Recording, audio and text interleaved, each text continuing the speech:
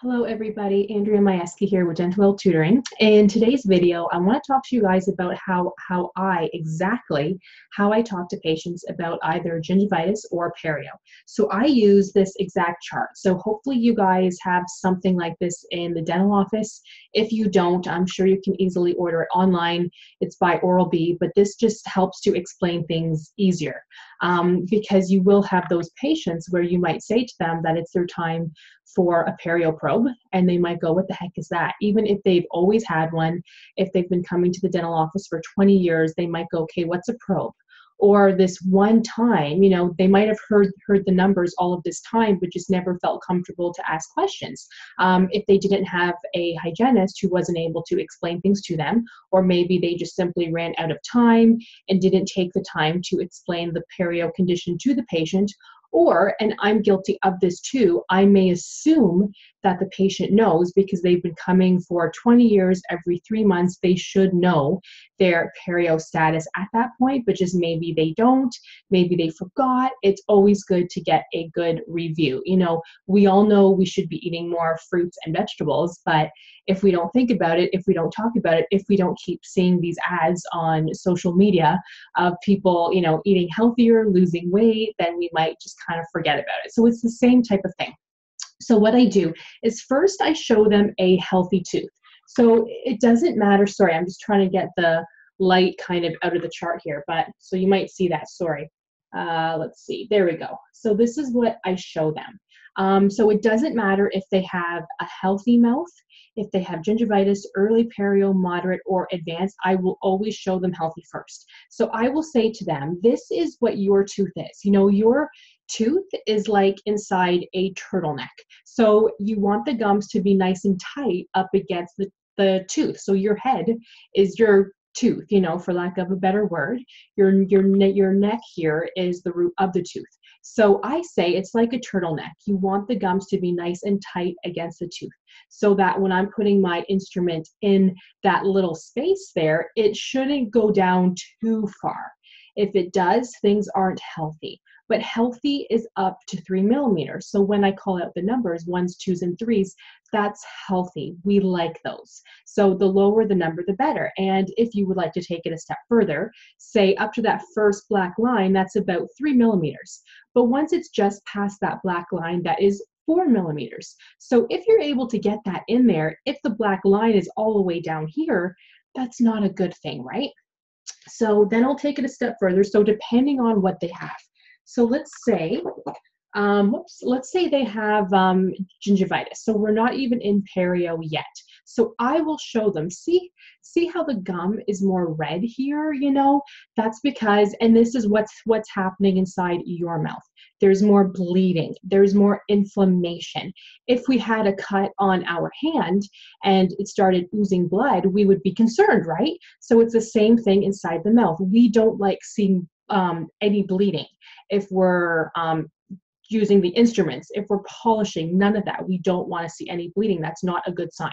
So if that's what's happening to them, then I will show them. And then I will also remind them this side is the healthy side. See how the gums are pink, tied up against the tooth, no issues. But over on this side, the gums are now getting red. So they have gingivitis. So we're not talking perio yet.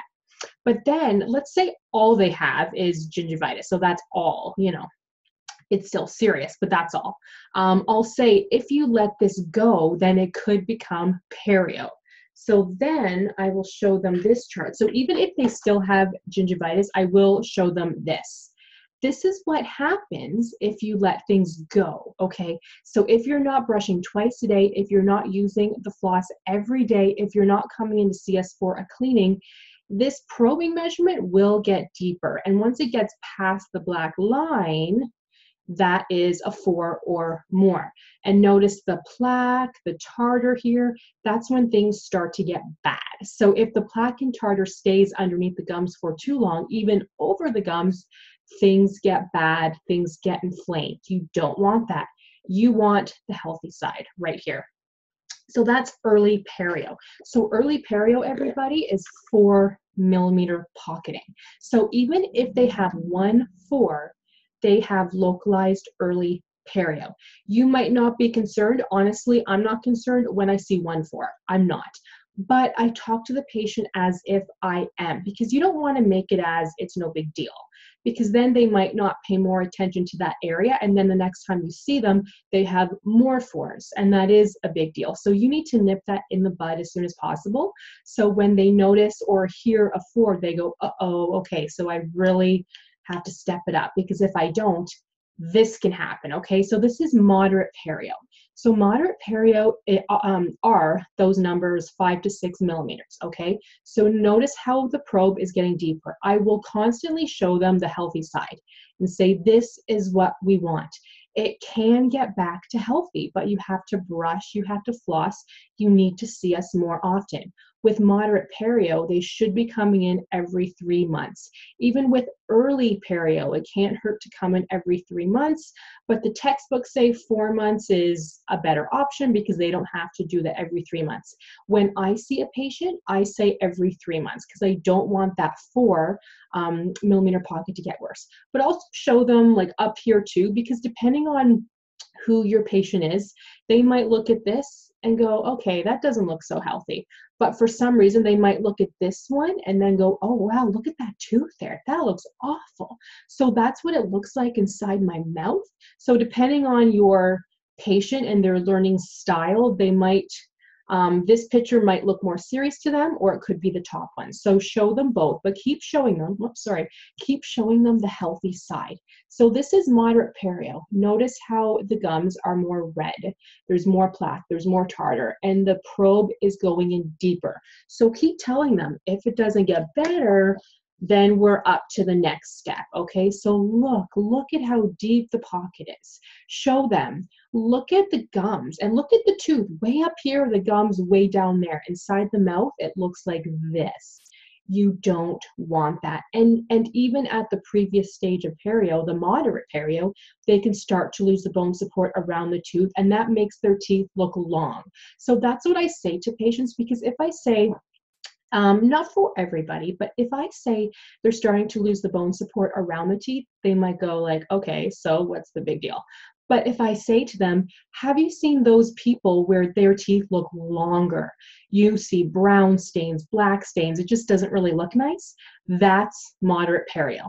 That's also severe perio if it's left to get worse. You don't want your teeth to look like that, because once you get to this stage, it's very hard to go back to healthy.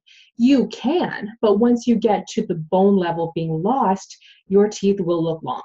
They can be healthier, meaning there's less plaque there, there's less inflammation, there's less tartar, so you might not see as much stain, but the tooth will still look long once you get to this point, so you don't want that.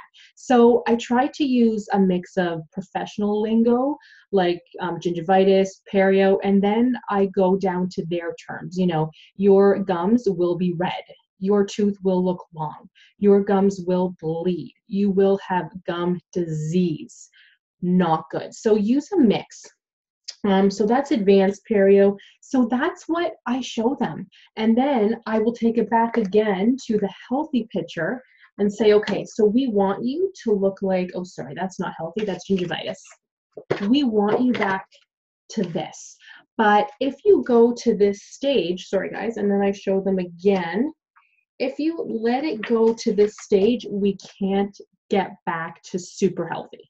So we don't want that. So I tend to use this when I'm trying to convince patients to come in more often. If they've never heard the words perio before, gingivitis, if they're just not sure, or if they're overly concerned, or if they're not concerned, you know, like I'll have patients where I'll tell them they have perio and that they need to come in every 3 months, and then they'll go, okay, you know, but I can tell that they don't understand the seriousness of the situation. Yes, it's nice to come in every 3 months. It's nice that they're agreeing, but they need to understand their mouth situation, because there's nothing worse than a patient coming back to you years later saying, I wish somebody had just sat down to explain to me what was happening. I've been coming in every 3 months, not really knowing why, but I wish somebody had explained it to me. You know, somebody did explain it to me, but I didn't understand, so I just kind of smiled and nodded, and that was it, right? So don't hesitate to explain things to the patient. So I hope this helped you guys with gingivitis, perio, the whole works, because it's so important to be able to talk to your patients. So thank you guys for watching, and I'll see you guys in the next one.